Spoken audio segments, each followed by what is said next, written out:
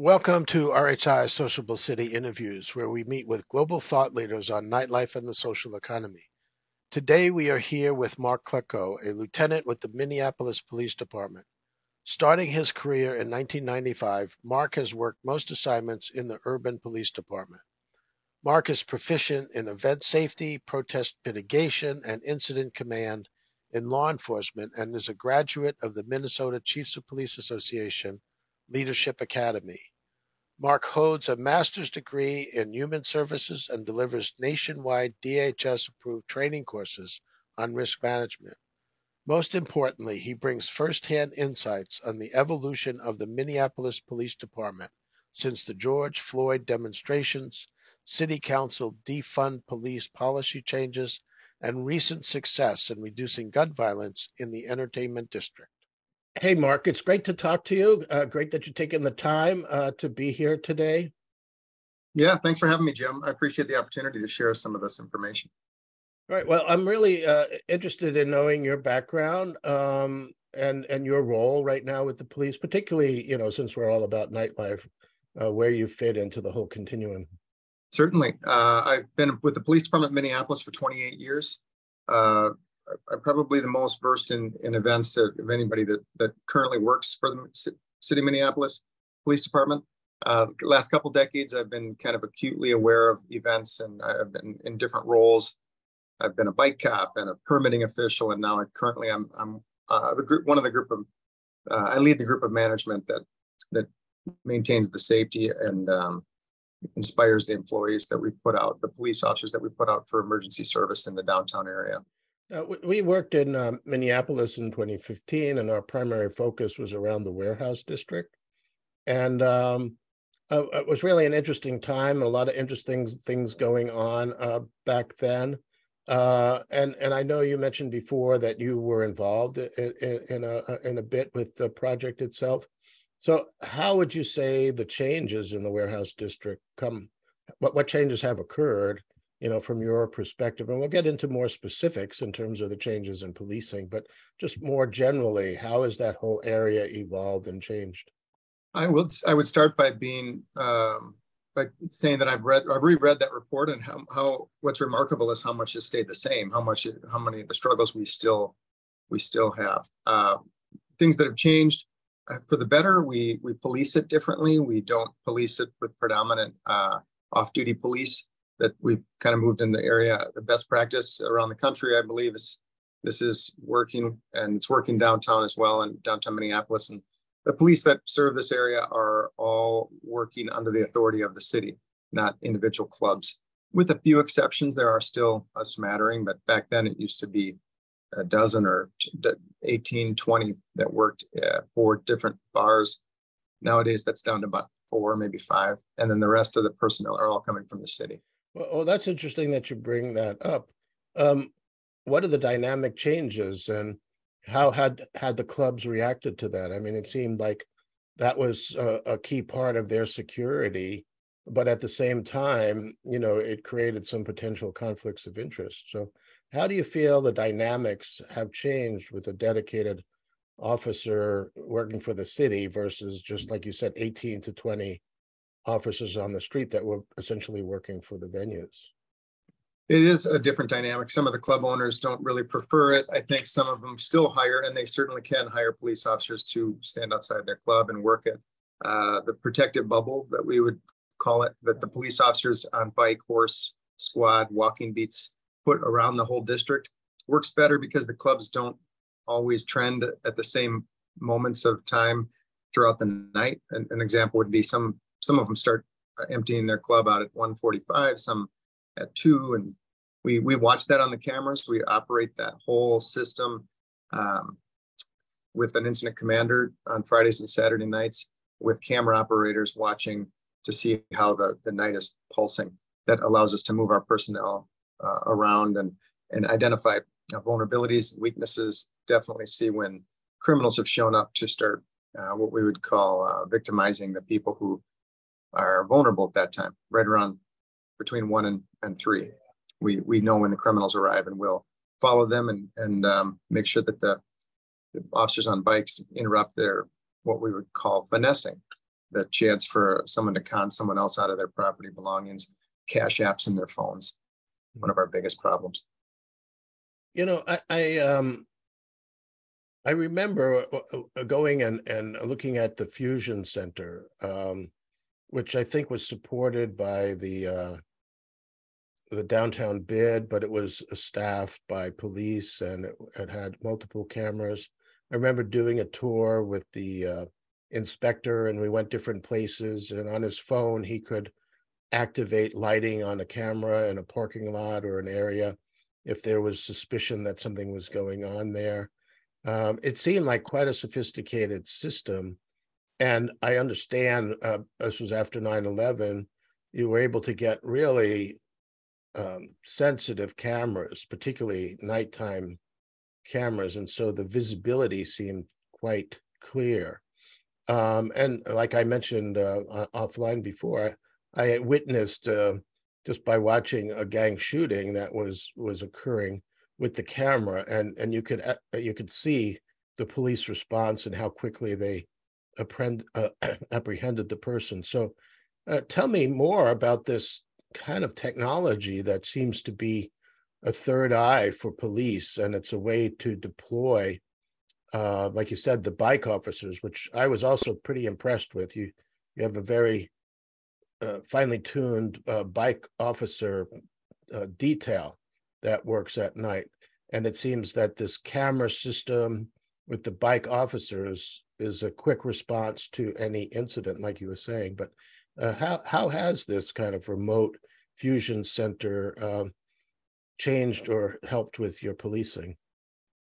Great question, something I enjoy talking about. That fusion center, I think that's what it was called back 8 years ago, now is more of what best practice would call a real-time crime center. And it's evolved into a much bolder operation with more opportunities to bring in professionals from around the enterprise of the city. So we bring in traffic control agent to monitor the cameras for where cars are parking illegally.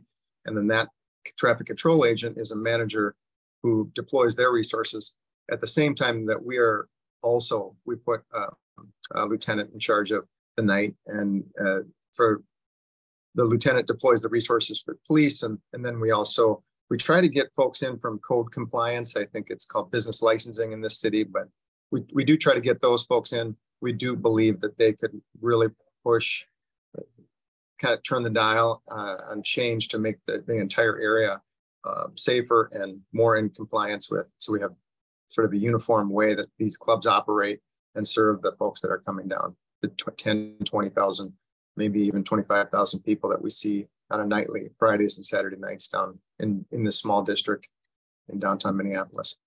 You know, you just raised some really important points.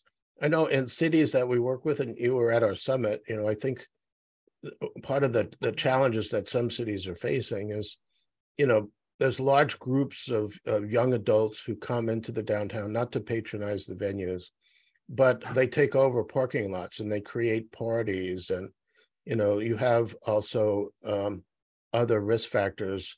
And so, you know, what you just explained to me was that these cameras can actually help traffic and parking who work at night, which is not always typical, be responsive to just, you know, it's kind of like the fixing broken windows theory. If you enforce parking regulations, you're demonstrating a compliance and civility tone to the area and the district.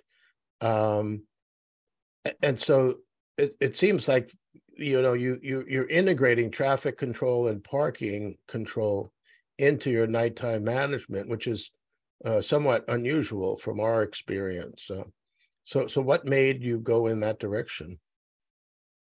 It really was the infusion of this Warehouse District Live, an event that was placed in the middle of our district, which had almost as its primary obligation was to cut off traffic.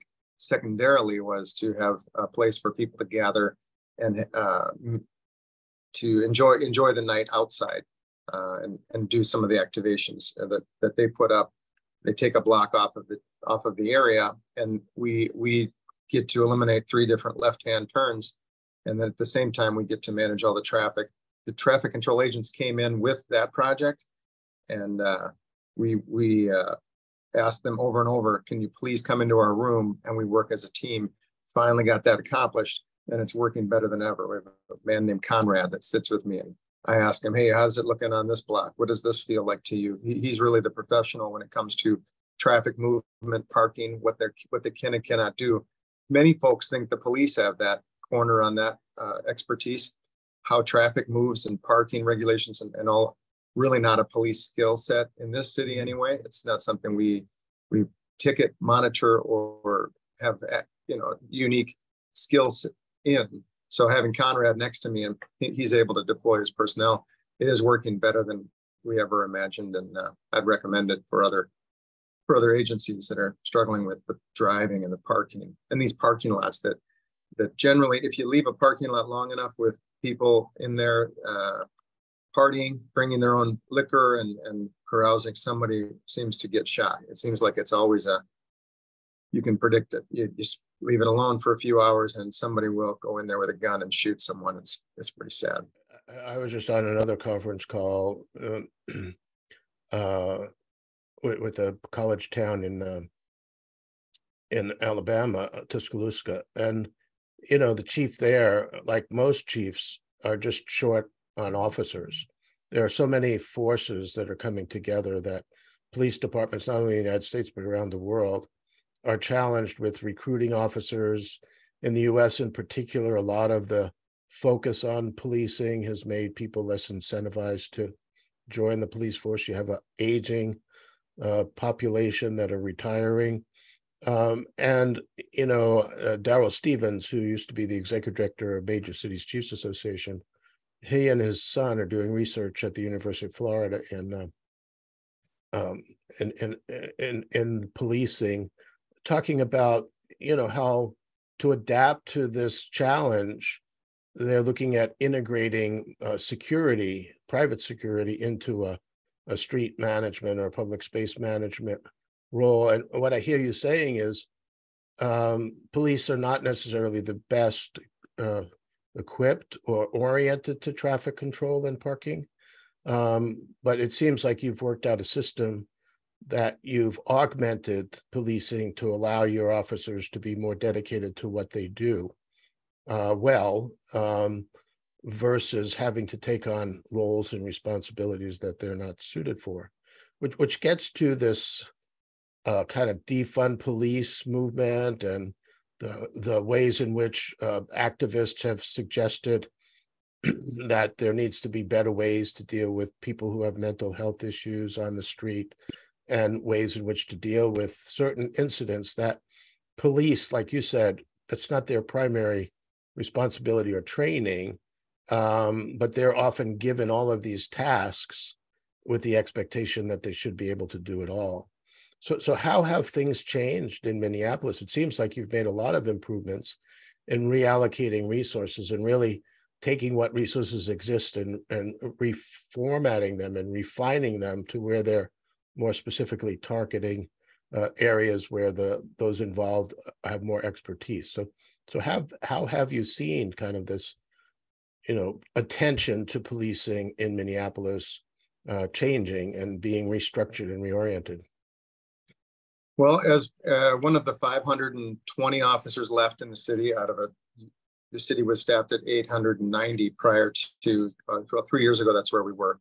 So as one of those that stay behind, I've watched all of the changes, and not all of them are positive. Some of them have tried and failed, which I'm a fan of. I believe we should try as much as we can, and some of them will be failures, but many have succeeded. One of them is using outreach workers. We do that at late night as well with DID. You've mentioned our downtown improvement district.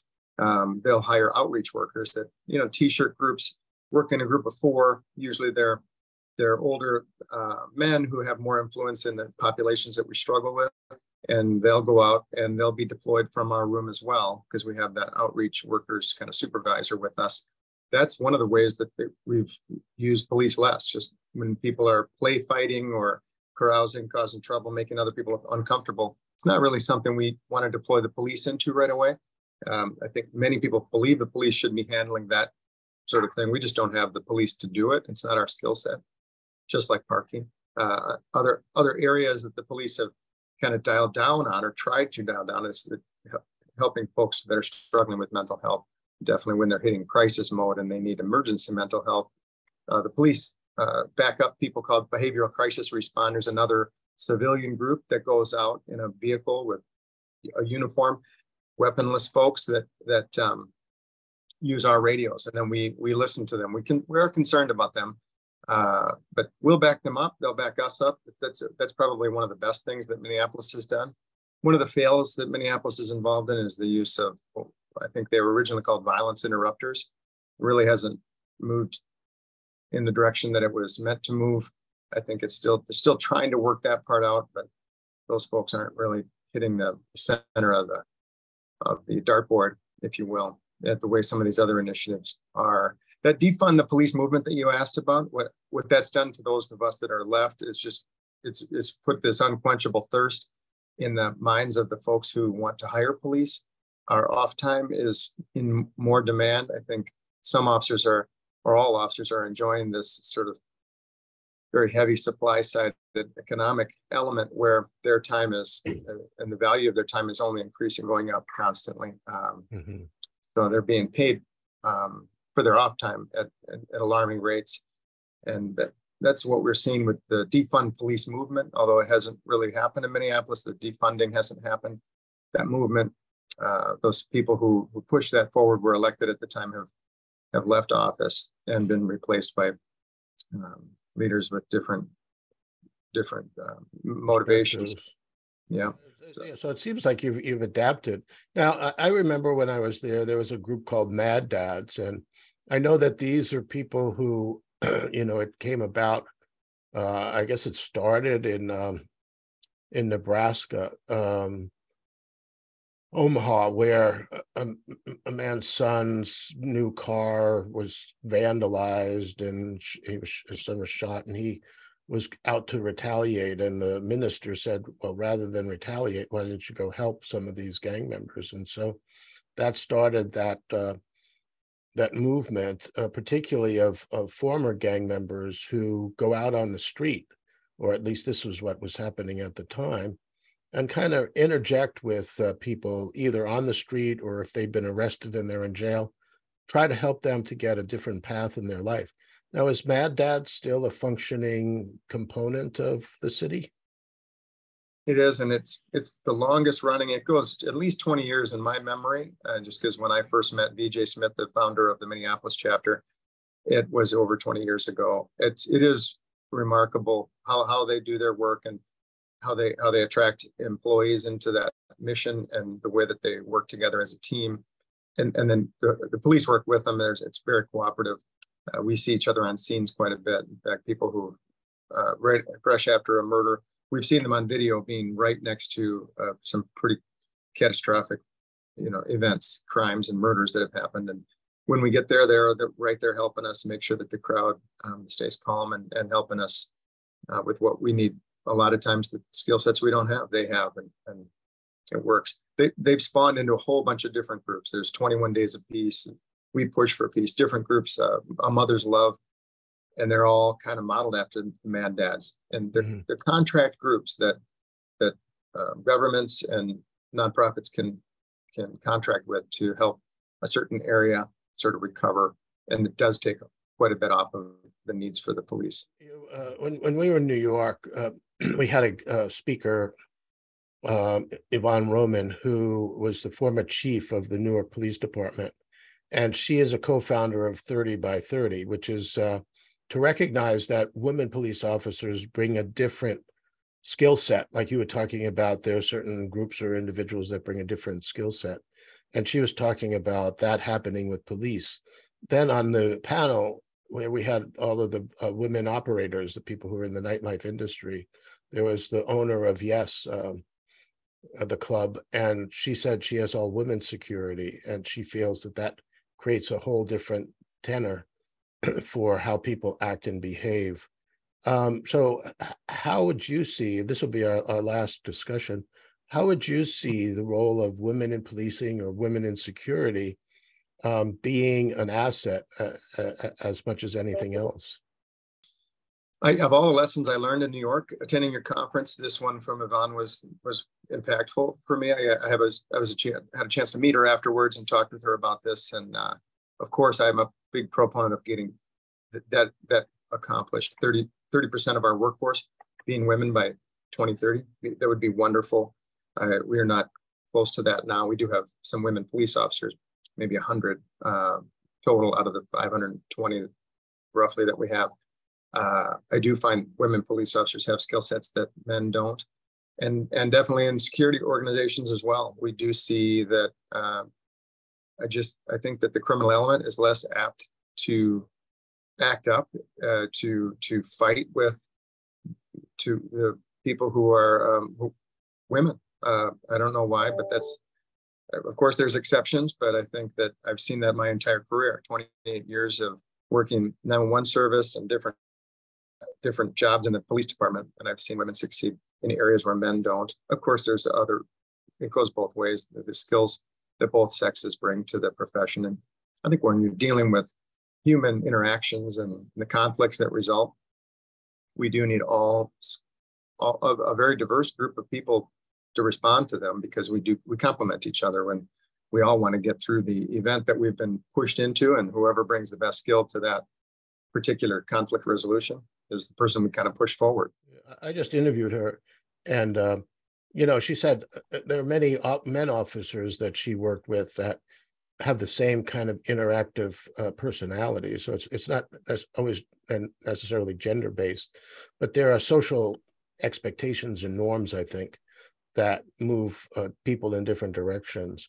Yeah, I really enjoy that concept, and really want to make Dallas, when we go back to Dallas for our next summit, a highlight of women in policing, women in nightlife, women in security, because I think it's just another element that's been lost in the discussion, and I think it really poses great opportunity in the future. So you already mentioned one lesson that you came back from New York. Anything else that you got? Well, the two big things is that the nighttime manager, or the nighttime mayor that some of these other cities employ, is something I crave. I'm almost the de facto nighttime manager for the city of Minneapolis's nightlife when I'm working as the incident commander of that operations room. And I know that that's dysfunctional when I'm dealing with all of the impacts. We shouldn't have a police official doing that. So that's one great lesson. We've been trying to really crack that nut here in Minneapolis. It's difficult to change, but I think we'll get that done. And then the other one was this idea that code compliance, or our business licensing folks, would normalize working at night, especially on weekends, when most of the clubs and businesses who would almost accidentally violate their license agreement by having situations that aren't necessarily in their control could be taught how to stay within compliance and within code. That's something other cities are doing that we definitely are not, and we're pushing toward that as well. I thought that was a great lesson. Well, great. Well, I'll quote you on that. But anyhow, I want to appreciate your time, and you actually went beyond my expectations of clarifying. And I think the various elements of what you just spoke about in just this brief period of time are really great examples and models of how other police departments can adapt to, a shortage of officers, a response to public concerns about police, and really working with the venue operators to create a safer public space area, which makes their patrons feel safer and more willing to come out. So this has been a great discussion, and I appreciate your time. Thanks for having me. Appreciate it, Jim. Okay, good.